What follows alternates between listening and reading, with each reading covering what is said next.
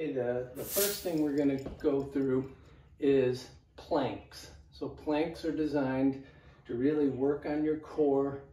They're an exercise you can easily do if you're watching TV, or you can put in as a part of your conditioning exercises. I'm going to show you a couple of different variations here.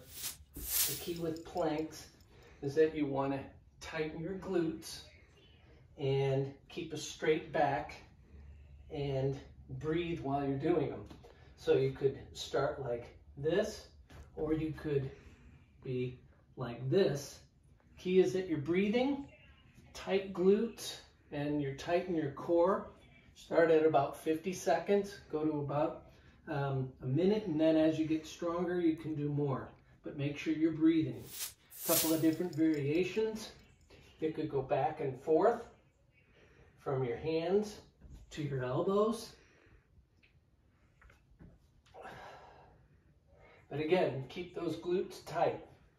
And this is a great exercise for your core.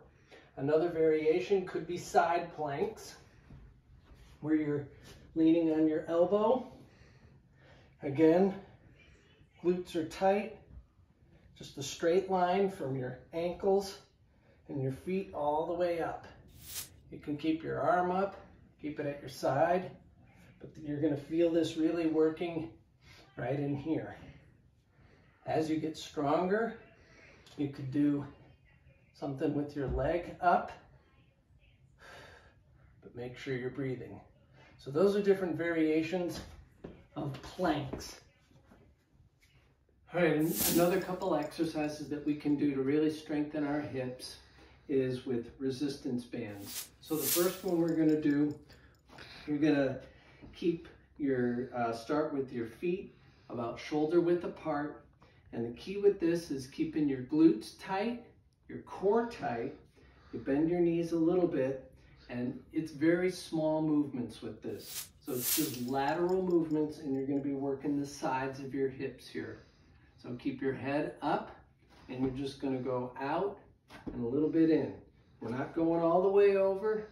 We're just making a small adjustment that way. Back and forth, back and forth, like this. 50 seconds, and you will really feel it work in your hips. Make sure you keep your glutes tight and your core tight for this one. Never go further in than shoulder width apart. So we're going to do that for 50 seconds. Then another one we can do that will actually work the back of our hip here. We're going to take a slightly less tight or taut resistance band. We're going to bring this one over our knees. You might have to hold on to something here when you first start these. Again, we're going to have our feet about shoulder width apart. And with this one, we're going to keep our legs straight. And all we're going to do is we're going to bring our foot back or our leg back about 45 degrees. Might be hard to hold, maintain your balance. So if you have to slightly hold something, you can, but you don't want to cheat. And you don't want to bring this foot to touch the ground. We're just going back at about a 45-degree angle. And we'll do each side 50 seconds.